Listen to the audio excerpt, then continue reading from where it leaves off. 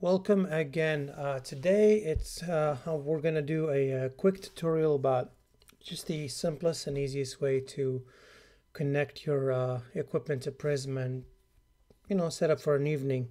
Just play it solve, focus, and find a target to image. So today I'm connected through Mr. Bob Sannis's system in Chile, and this system is a 14-inch Newtonian QSI 532 and a Nova 120. Here's the system in Chile right now. So we're going to do just a quick rundown. So for this one, I have the clamshell open, which is the type of observatory it is. It open both sides open, and I have power turned on. So let's connect our camera. This icon up here, that'll connect the QSI 532 and its internal filter wheel, and connect the rest, which is the actual mount, and the focuser. So press that button. The focuser connects first, and then the mount.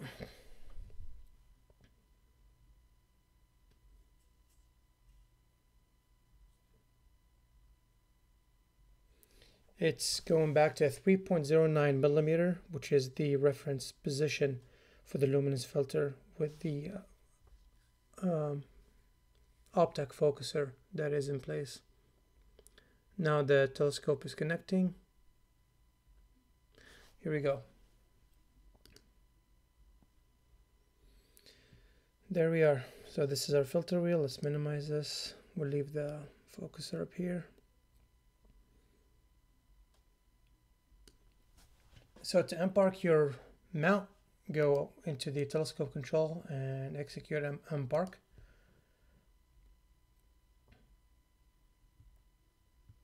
Okay, when this is grayed out, that means it unparked successfully. Let's minimize this. So quick slew to somewhere around here, and let's go and see what we have. So a quick way to do this is to right click and slew telescope to this point.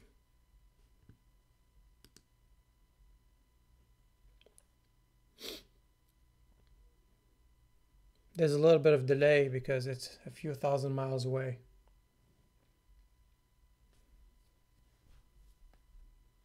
There we go, slewing is done. So let's take an image and see what is going on in there. Take a 5-second 2x2 and see what we have.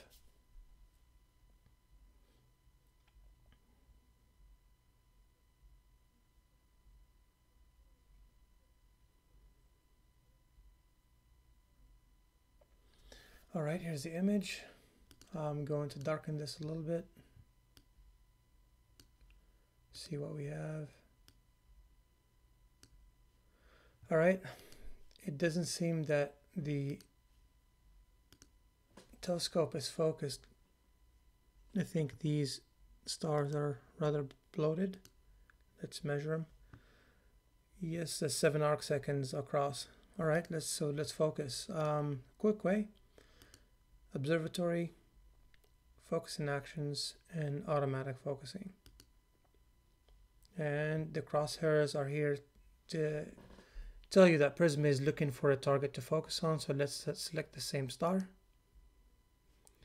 Do you want to use 5 seconds with the QSI 532, the optic focuser? Continue, yes. And execute. This is fairly simple. So it'll send the focuser to the start position, which is 2.78, and then now it's going to take a dark frame to subtract it from the subsequent frames, and it's going to start focusing. So the first one is blank, which is normal. This is if your camera has a shutter. If it doesn't, then that step is bypassed. So the first image, it's going to have a defocused star, which is quite big when this is normal, because we're going to start big and then it's going to start getting smaller and smaller and smaller to reach the sharpest point, and then it's going to get bigger and bigger and bigger and bigger, this is what we refer to as a V-curve. Something to note is that Prism calculates your critical focus step automatically based on this information below: the system focal length, the diameter of the telescope in millimeters, and the pixel size. This is what this optimize step button is for. It'll actually calculate this for you. And then the optimize gap is every system has a gap where it focuses. This telescope, for example, focuses around 3.2 millimeters. So when you press optimize gap, Prism will give you 6 steps on one side, 6 steps on the other side, using this focuser step in millimeter automatically.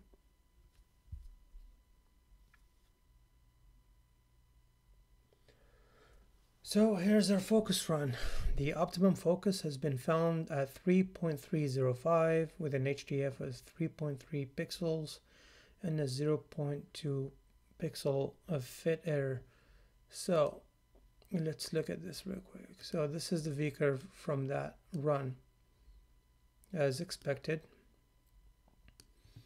the star at this point 2.7 some millimeters. When we move the focuser at first, the HDF was north of 14, and then the star got sharper and sharper and sharper over time, and over the focus positions they're moving, because we're moving from 2.7 all the way to close past 3.6. As the focuser moves, the star is getting smaller and then bigger, bigger, bigger, and bigger. This is textbook V-curve for the system. All right, now our system is focused. Let's take another 5-second exposure, bin 2x2.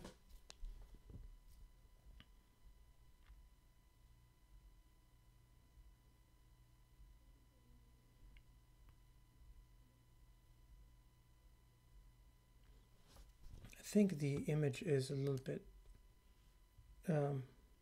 bright, so let's dim it a little bit. Yes, it is. Let's do 99.9. Much better. All right, much better image, sharp and small stars. Now, okay, now the system is telling us we're here. So let's go, say, to this galaxy right here, M104. So you double click on it, gives you all the information about it, and you say slew telescope to this object right here.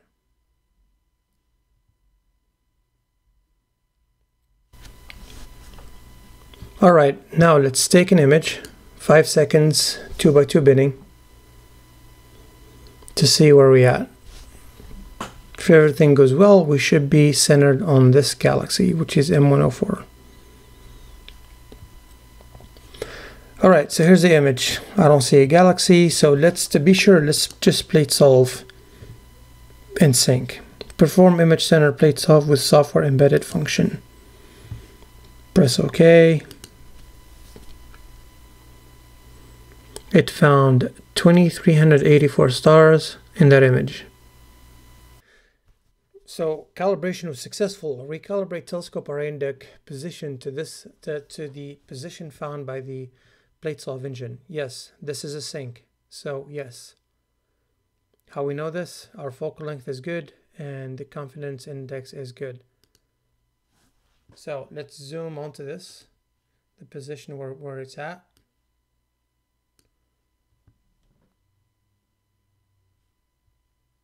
So this is the actual position of the telescope, and the galaxy is right next door. So let's double click and tell it to move there.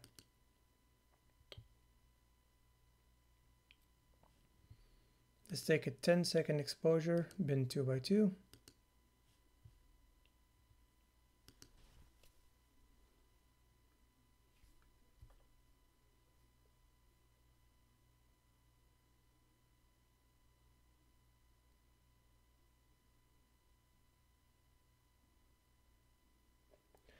And there is the galaxy, dead center. This is M104.